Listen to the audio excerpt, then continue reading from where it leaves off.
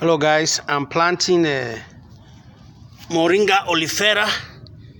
I nursed it. I put them here for a little while. They're doing very well in the nursery, and I have to plant them on the ground. Normally they say this hole has to be like 2 feet deep, but I just made it like not even up to 10 inches or 9 inches deep. I'm gonna try it. I'm gonna put some AZOMITE in there first. Sprinkle some AZOMITE. I nurse it with AZOMITE also, but I'll sprinkle some AZOMITE. I got a little bit of AZOMITE here. Yeah, that's AZOMITE. Yeah, AZOMITE. I'm just gonna sprinkle it in there. And my wife bought some potted soil, potting mix. I'll sprinkle some on the floor, and then before I put it.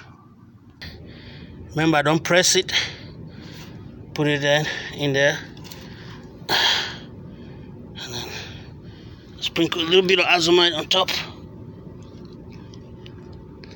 That's what I do. AZOMITE is my secret. A little bit of AZOMITE on top. I'll go to the next one.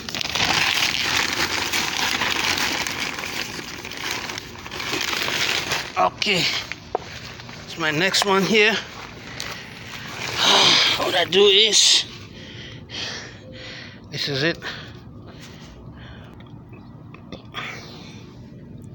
I put a little bit of a potting mix there, and then I just took it out of the can.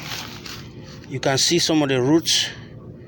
Then I just put it there like that. I don't have to put it very deep in the ground. Yeah. I'm gonna bring my soil and put it back in.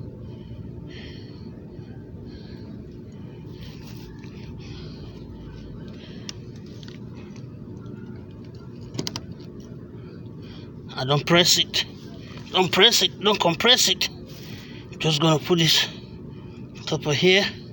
It's gonna have the natural nutrients that it had. I'm putting this around my fence. It's my house.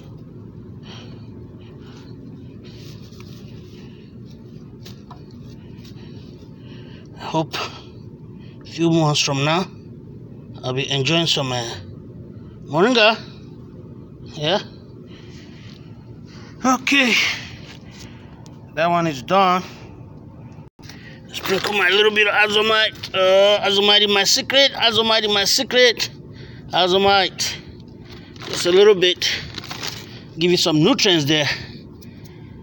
Like they said, Moringa Olifera doesn't really need too much.